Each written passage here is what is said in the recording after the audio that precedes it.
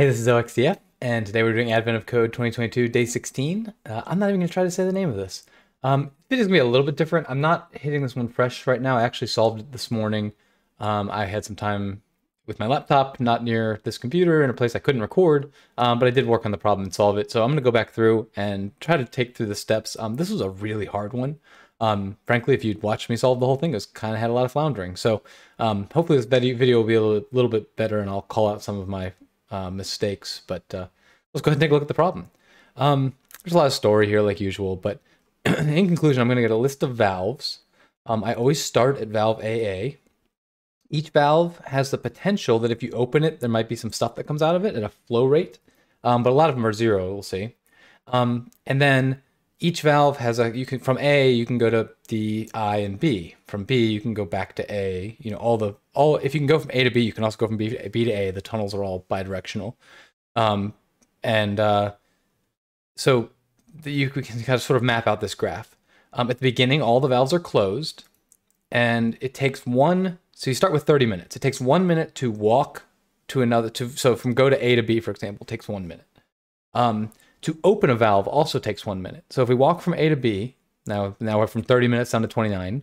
At B, we decide to open B. Now there's 28 minutes left, and we're going to get 13, I don't know, pressures, points, whatever it's called, pressures per minute for 28 minutes, as long as that stays open. Assuming we don't close it. I don't know why we would ever close one.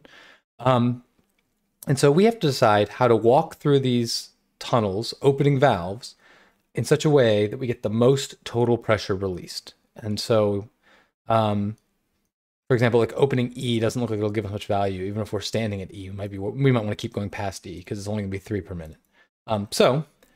They have examples here, but that's fine. We'll skip through. And like I said, I have already solved this. Maybe skip part 2 as well. Weird. Let's see. Oh, somehow I was logged out. Okay, so we'll stop right here at the end of part 1, and let's jump over and do some coding. So we can do a genday script here on day 16 to go ahead and get a hold of my input and a stub. I go into this. There's a link to this in my repo in the notes below, as well as I talk about the script in detail in day 1. Nothing too exciting here, except for we will note. Let's do this. Let's do cat input.text grep rate equals 0. I guess we do grep minus v rate equals 0 into a word count minus l. So there's 15 that don't have 0 out of 57 lines. So the vast majority of these are 0. So I guess it's important just to note that. We'll take advantage of that when we code. So let's start. The first thing we're going to need to do is parse these lines. So if we come here, we're going to need some structures, right? Well, I guess we'll figure those out as we go. We'll do for line in lines. Now for each line, we'll say tokes equals line dot split on a space. We'll say valve. Let's go ahead and grab one of these top line here. Put this here. Okay. So our valve name is going to be tokes sub 1, right? Because value is 0, that's 1. We also want to get we want to record the flow, like how much the flow rate, right? So we can say flows equals, and make this a dictionary. So now we can say flows sub valve equals, and that's going to be tox, so 0, 1, 2, 3, 4, sub 4. And then we're going to split that on the equal sign. And then we're going to take the first one, or the second one really. And then we're going to want to cut off the last character because we want to get rid of this semicolon. I guess we could actually, let's do it nicer. We can do strip like that.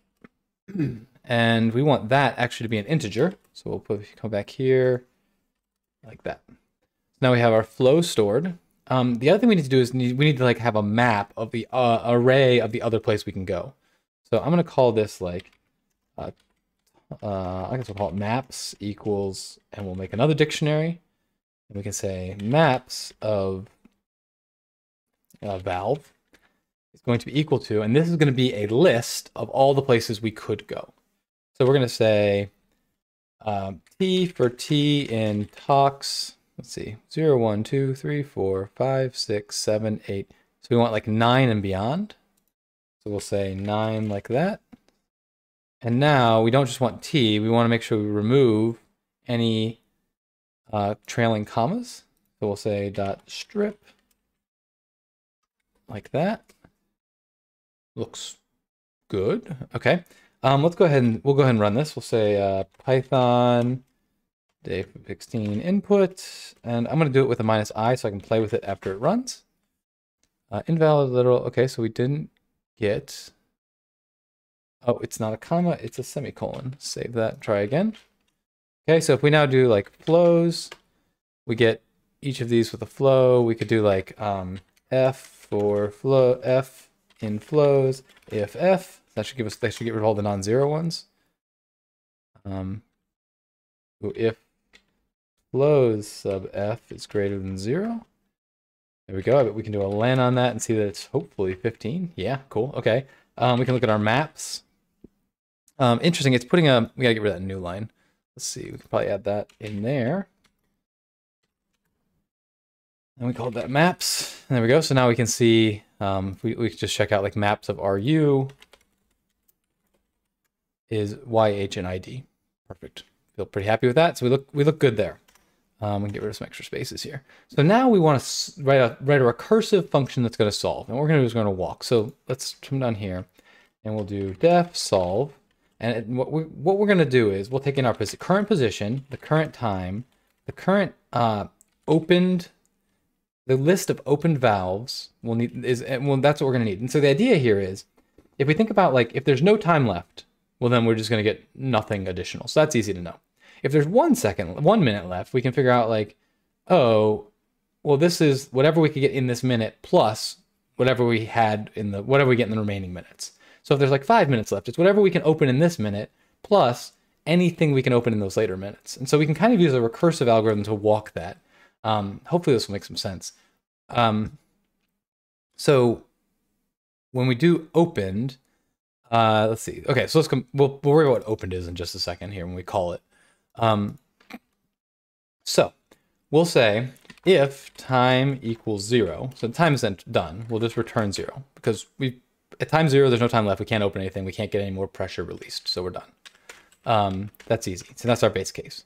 Now we can say score equals, let's think of it from any given position, we could walk to all of the possible maps, the maps objects, there. So we could use our time walking and we can say, actually, let's get rid of score for a second. We'll just map this out. We can say like, see how exactly we're going to say this. We can say solve, let's see.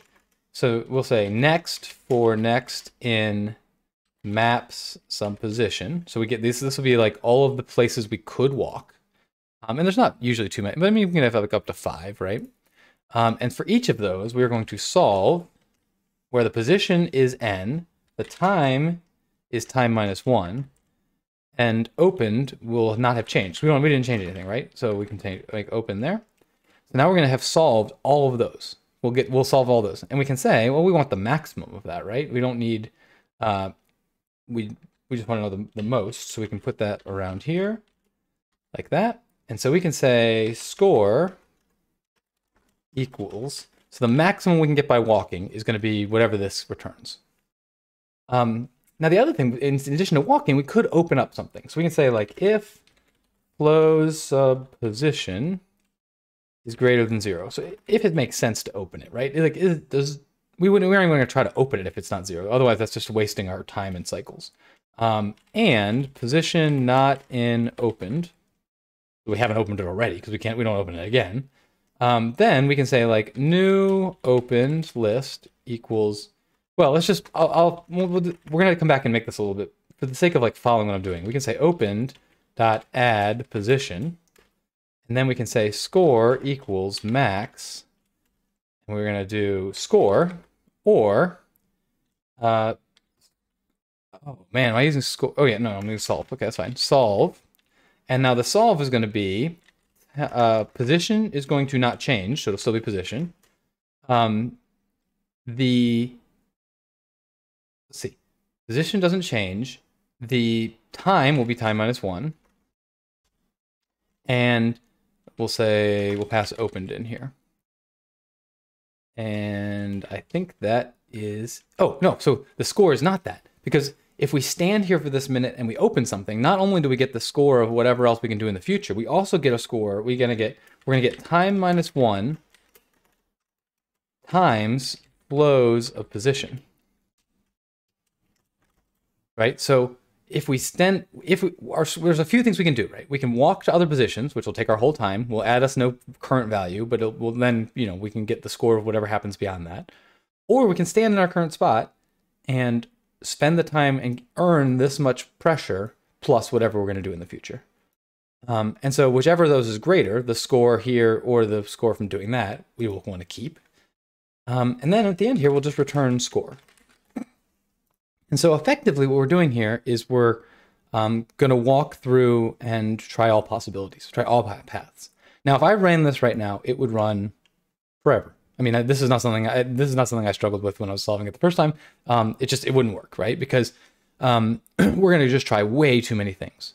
But what we can use is anytime you have a recursive algorithm that might call the same thing over and over again, we're going to take advantage of the fact that if I'm at a current position at a current time with a current valve state, the answer is going to be the same no matter what, and that's always going to be the case.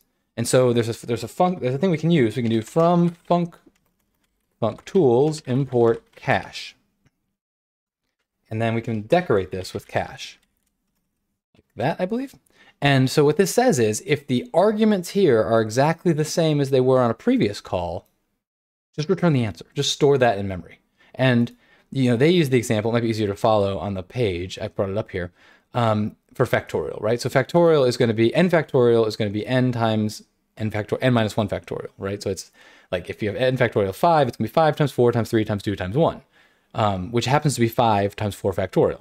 Well, so in this example, when it computes factorial of 10, there's no cache result. So it's going to call factorial of 10, factorial of 9, 8, 7, all the way down. But then when it calls factorial of 5, it's already calculated factorial of 5. So it's stored that in the cache. And so it just pulls it right out. Doesn't need to do any calculation. When it does 12, it's going to have to call 12. It's going to call 11. But then when it gets to 10, it already knows the answer. So it's done. It's just, and so this is going to save us a ton of cycles. There's a downside here. And that is all of these things have to be hashable, which means I need to track my opened thing here, but I need to do it in a hashable way. And so what we're going to do is we're going to define opened as a frozen set. And a frozen set is a set that isn't going to change. And so that's fine. So for all, so we can set, or I guess we can even just do so we do solve. Down here, we'll do solve. We're going to start at AA. We are going to start with 30 minutes. And we are going to start with, I can probably just do frozen set like that. And start ourselves a new set, right? But what happens when I need to change it, right? Because so down here, not this fine, I'm not changing, I'm just passing it in so it can still be frozen. But here I need to add something. And so what we're going to do is we're going to say new opened equals set of opened. And so that's going to take opened and turn it into a set. We can say new opened, add position. And then down here, we can say solve. I guess we can just do it this way. Well, I don't want to mess with open. Yeah, we'll say frozen set new opened like that. And so now we're going to take our frozen set, we're going to turn it into a set, we're going to add something to it, and then we're going to turn it back into a frozen set. So we're not going to be doing this too often, so that's fine, even though that's a little bit expensive. I think we just may have made ourselves finish here. Let's see. We don't want the -i there. Let's run this to see how long it takes. And in less than 2 seconds, we got 2,330. And if we jump over here, that was our answer, so we got it correct. Just to show you the power of this, if I come here and do this, that took 2 seconds, right? If I run this without that, it's going to run indefinitely. It won't finish. I mean, it might finish in days, but it's not. I mean, it's not a useful solution. I don't know if you can hear my computer revving up in the background. as it's trying to process all this, but the cache is doing real good work for us here. So let's keep it in. Okay, part 2 description.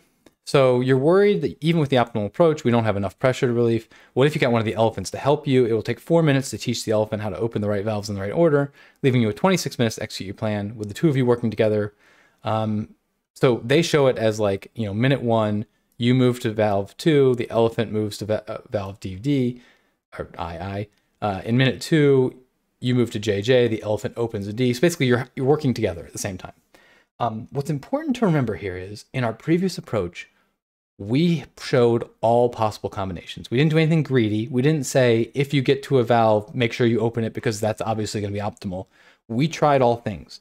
And so the set where I walk over valves, assuming the elephant will come right behind me and open them up, we checked those. We just didn't keep those because they weren't the highest, but we checked them all the way end to end.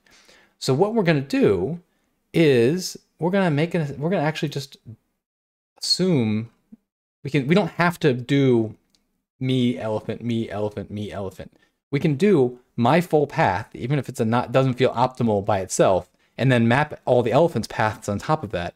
And it's going to make it take longer, but it's not going to make it take prohibitively longer. So let's see what that looks like. We'll come up here and we'll say LE waiting. LE wait equals false. So, and then we can come down here and say, if LE wait return solve, the elephant starts at A, there's 26 minutes, opened will be the same, and false. I guess we don't even need the false because that's the default. So what we've just done is we said, if we call this with LE wait, if we get to time 0 and the elephant's was waiting, we basically just solve the problem again. So every time we get to time 0, we're going to solve the problem again. And this time with the elephant going back through and opening up ones.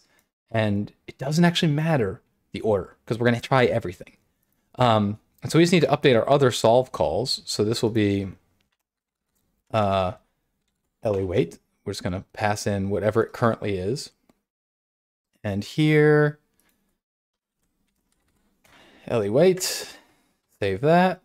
And I think, let's see, if we did it right, we're effectively going to be done if we just come down here and do solve AA 26 minutes, frozen set, and true. Now, this does take a little bit longer to run. I'll probably skip through it. I'll speed this up for you, but we'll keep talking once it's done.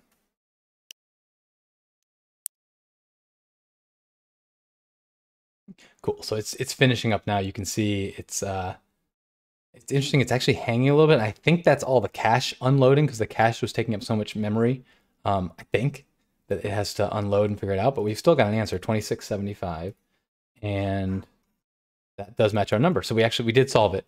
So again, I can't go over how important this cache is. Anytime you're making recursive calls that are, you know, the result will be determinative based on the input, you want to be thinking about this cache function. And then just, you know, try to wrap your head around the fact that, like, because we tried all possible let's pretend like I skip over a valve that I really want open and I walk past it. Well, in part 1, that's going to be a non-optimal solution. I'm going to get bad. It's not going to rise above. But because I check it with part 2, where the elephant can then open up that same valve and keep moving, that actually does, I did check all those bad solutions. And because I checked them, they all of a sudden can become good solutions once you introduce the elephant. So hopefully that makes sense. Thanks for sticking around till the end, and I'll talk to you next time. Bye.